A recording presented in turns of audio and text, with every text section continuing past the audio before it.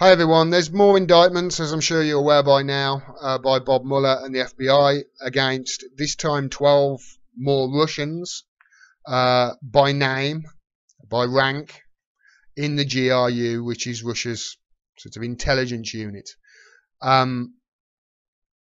This is the first time I'm aware that there's been any allegations of anything. Man, I need to learn how to iron a shirt. There's been any allegations from, or any indictments of people specifically to do with the leaks of the DNC documents, or the stealing of the DNC documents. The indictments came out yesterday. It's 29 pages long. I'll leave a link below. It's extremely detailed. Extremely detailed. I'm not going to sugarcoat it. There are masses of amounts of allegations in there. Allegations such as how the Russians used malware and spear phishing techniques and keyloggers and all sorts of things with regards to dozens of DNC and DCCC staff. It lays out how and when WikiLeaks contacted Guccifer 2.0 and DC Leaks to obtain the docs. It lays out why Guccifer 2.0 and that Guccifer 2.0 and DC Leaks are actually things that the Russians set up to take the scent away from Russia. It highlights a lot of stuff. So we're going to have a lot to unpack here. First of all, I think we need to address something.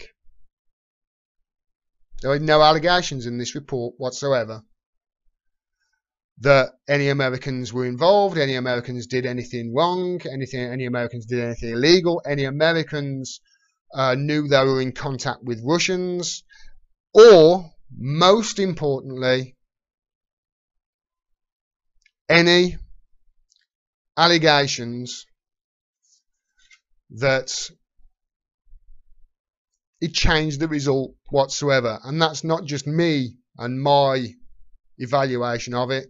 It's Deputy Attorney General Rod Rosenstein's evaluation of it as well. Take a look. There's no allegation in this indictment that the Americans knew they were corresponding with Russian intelligence officers. There's no allegation in this indictment that any American citizen committed a crime. There's no allegation that the conspiracy changed the vote count or affected any election result. I'm sure the mainstream media and the BBC over here and CNN and MSNBC in America will lead with that there was no allegations that it changed the result whatsoever. I'm sure they will. I'm sure they will. So what's in these indictments? This indictment is obviously it's damning, and it's really detailed. It really goes into a hell of a lot of detail, which is really why it's so surprising, the level of detail that it's gone in, that has gone into it, that absolutely zero, nada, no, not even a shred of evidence has been attached to these allegations. None whatsoever to back up these allegations. They haven't given, it literally could just be a fairy story for all we know. Literally just could be. And I can hear when people say, oh, well, not everything's in it, not everything is a conspiracy, and the FBI don't lie about everything. To that I say, no, everything isn't a conspiracy, and the FBI obviously don't lie about everything, but there are a lot of conspiracies, and the FBI do lie about a lot of things. So let's just stop with the bullshit, shall we? Let's stop with saying, oh, not everything's a conspiracy. We're not saying everything is. Stop saying the FBI don't lie about everything. We're not saying they do. But they do lie. And they have done for decades, as have the CIA. So let's just stop with the bullshit and stop with trying to paint people as lunatics when they're actually looking something and looking for... all we want is evidence. That's all. If somebody provided me with evidence right now to back up everything in those indictments, I would say, right, okay, thank you. I apologise, and I do a video immediately saying here's the evidence. Shit, we were all wrong all along. Damn, it was Russia. But no, still no evidence. None. The next thing that came to was in this indictments, it actually says how the GRU would set up Guccifer 2.0 and DC leaks to sort of throw the scent away from Russia. It's not a Russian thing. So if that's the case, why is Guccifer 2.0 saying, hey, we're Russian, and copy and pasting Russian stuff onto the Russian data onto the documents to literally just point the finger straight at Russia? Why? It's like, this is the Salisbury poisonings all over again. Why would they do that? It makes no sense whatsoever. Who benefits from that? And then there's the timeline. And Max Blumenthal, he noticed this. And to be honest, I noticed it. But he noticed it and put it on Twitter. So I've got to give him kudos just in case anybody thinks I'm plagiarising him or taking his ideas. But it does say this. Now, this is from the indictment. Now, it says use of organisation 1 there. Use of organisation 1 in the indictment is WikiLeaks. Okay? And it says this: in order to expand their interference in the 2016 US presidential election, the conspirators transferred many of the documents they stole from the DNC and the chairman of the Clinton campaign to WikiLeaks. The conspirators, posing as Guccifer 2.0, discussed the release of the stolen documents and the timing of those releases with WikiLeaks to heighten their impact on the 2016 US presidential election. Notice I've highlighted the date there. On or about, when it says on or about, it means on, because they've got the private messages, they've got the email, so they know what date it is. On or about June the 22nd, WikiLeaks sent a private message to Guccifer 2.0 to send any new material stolen from the DNC here for us to review, and it will have a much higher impact than what you are doing. And then on July the 6th, WikiLeaks added, if you have anything Hillary related, we want it in the next 2 days, preferable, because the DNC, the Democratic National Convention, is approaching, and she will solidify, she meaning Hillary, will solidify Bernie supporters behind her after, end quote. Yeah, that was a good conclusion, WikiLeaks, but yeah, it didn't quite work out. They tried to solidify the Bernie supporters behind Hillary, but they weren't having it. The conspirators responded, okay, I see. WikiLeaks then explained, quote, we think Trump only has a 25% chance of winning against Hillary, so conflict between Bernie and Hillary is interesting. Then it says, after failed attempts to transfer the stolen documents starting in late 2016, on or about July the 14th, 2016, the conspirators posing as Guccifer 2.0 sent WikiLeaks an email with an attachment with a title on it. The conspirators explained to WikiLeaks that the encrypted file contained instructions on how to access an online archive of stolen DNC documents. On July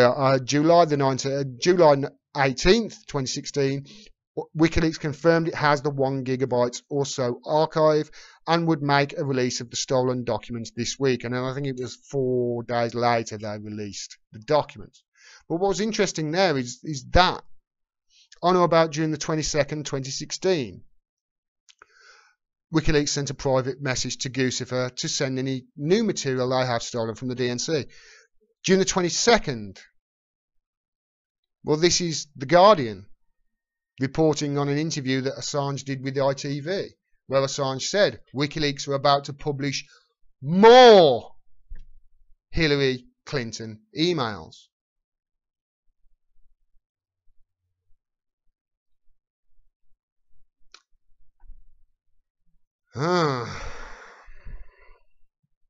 So the timeline is curious. If that was first contact between Guccifer 2.0, or allegedly the first contact between Guccifer 2.0 and WikiLeaks, that blows this whole indictment just straight out the water, because the timeline's wrong. It's wrong totally.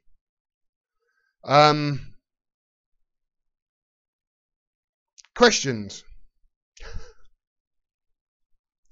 I have quite a few here. The first one is, did Julian Assange already have the documents? And the only reason he was asking Guccifer 2.0 to send the documents was to gather more sources. It's good journalistic practice, that is. I've said this in a tweet before. it's very possible, and I know that other people such as Susie Dawson and H.A. Goodman and many others, I forget their names now, are saying that what Guccifer 2.0 had is actually the pedestal emails. It lends weight to that. Now, I don't know that at all. I don't at all. But if that timeline is off, that would explain why Julian Assange is asking, or WikiLeaks are asking Guccifer 2.0 for the documents, just to confirm what they already have, and to see maybe if there's other documents in there that they didn't have. That would make sense. Now, obviously, there's something else that I need to point out, because in that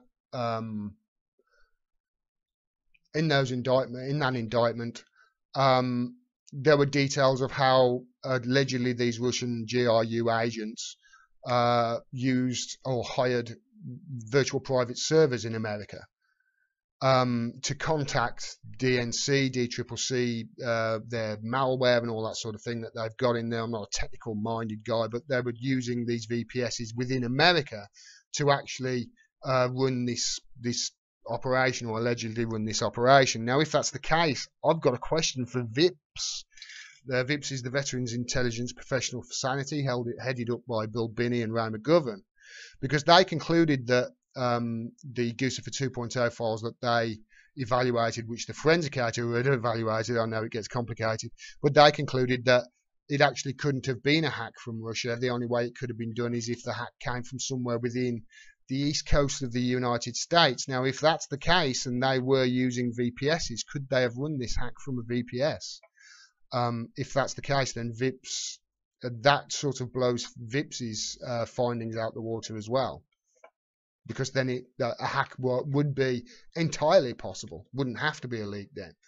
I'd love somebody to answer that question. If anybody knows, please let me know. But I kind of think that it might do.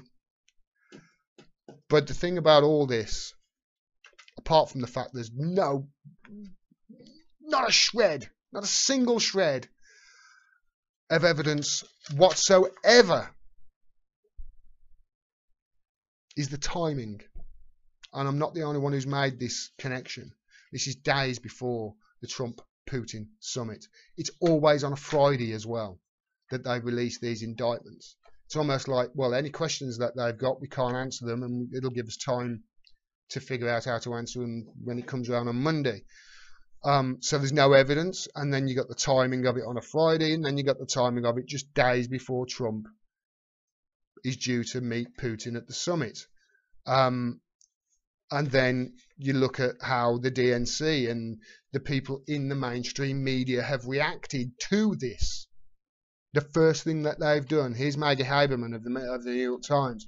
The nation's top intelligence officer said on Friday that the persistent danger of Russian cyber attacks today was akin to the warnings the United States had stepped up terror threats ahead of September 11, 2001.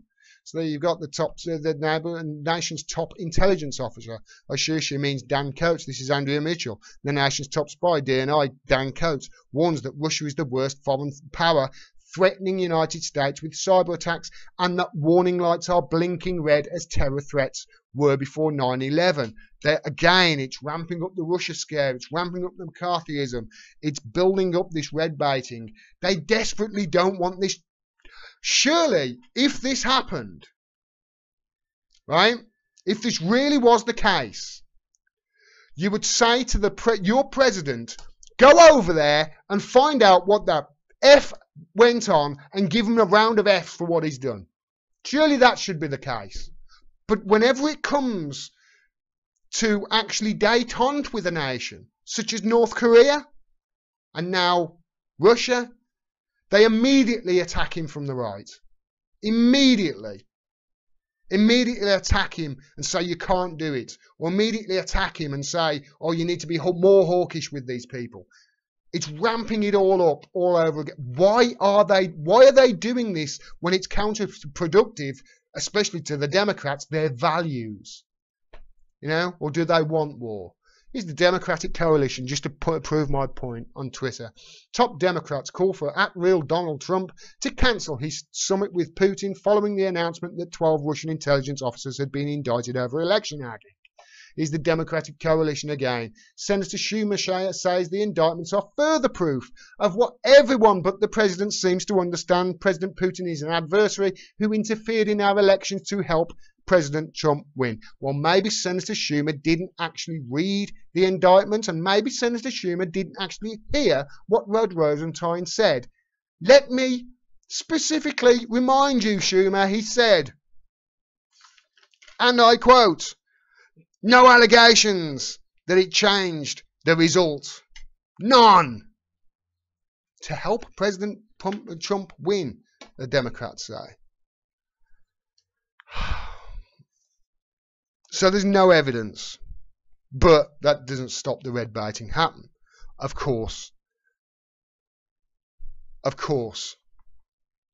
we would expect that. This is never, ever, and this is the other thing that really is important to note. This is never, ever going to see the inside of a court, and we are never, ever going to see any evidence to back up these claims that the FBI and Bob Mueller are making. Ever. Why? Because it's never going to see the inside of a court. Remember, he indicted, I can't remember whether it was 14, I think it was 14 companies, no, 14 people in 2 companies.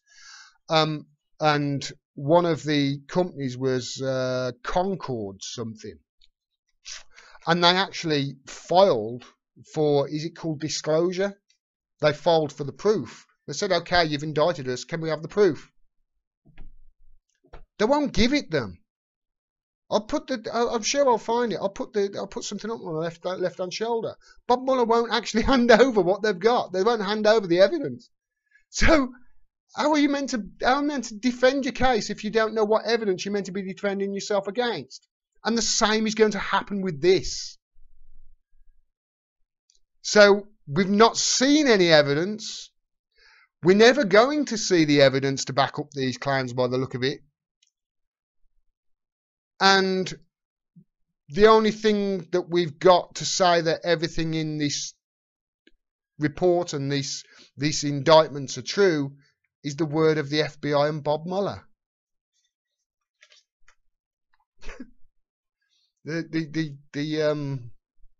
Bob Mueller, the guy who's one of his first acts for the FBI was to lie his way and his country, and eventually my country as well, into the Iraq war that cost at least a minimum of hundreds of thousands of civilian lives. Many people say over 1 million. Chemical or radiological material. So the timing is crucial. I think the timing is really, really interesting here. But what's most interesting, especially with this timing, is there's one man, and I keep going back to this, and this is something that the people I mentioned before who were going, oh, not everything's a conspiracy, this is something that they never, ever, ever address. They never address it, ever. Don't you think it's curious of the timing of Julian Assange's silencing? Don't you think it's curious at all? Don't you think that these two things might be connected? Don't you think the fact that Julian Assange said to Adam Schiff, hey, I can prove it wasn't Russia. I can prove it. All you got to do is just say, hey, we're not going to extradite you, and you can have the proof. And he gets silenced just before there were talks of him testifying to the UK government about the Cambridge Analytica scandal.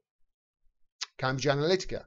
By the way, just before that, just before the time the Skripal case absolutely fell apart around the UK government, just before the so-called gas attack happened in Douma, and 3 countries went and bombed Syria on the back of very flimsy evidence from very dubious avenues, compared to a lot of other evidence from good sources, good independent sources, not beholden to anybody, who went over there and said this actual gas attack wasn't a gas attack.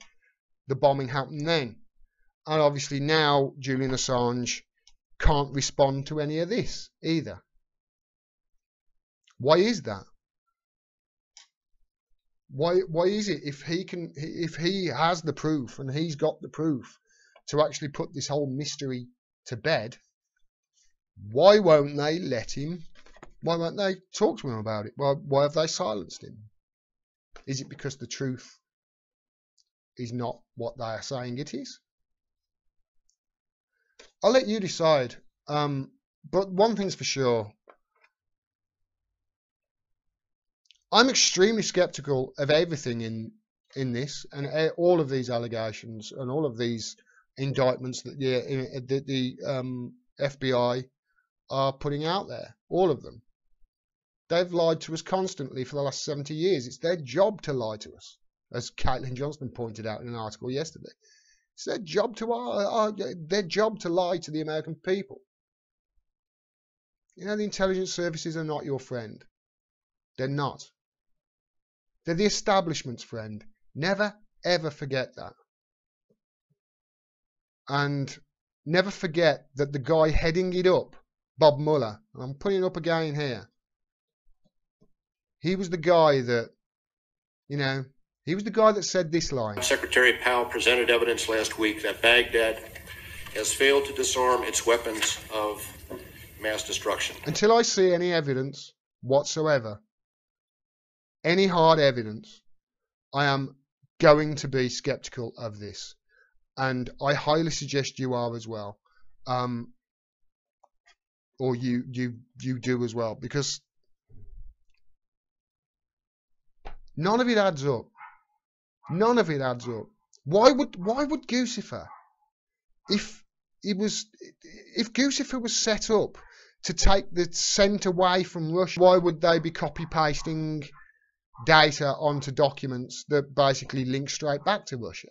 Why would they do that? I mean, do the Western media just think we all assume that Russian intelligence is useless?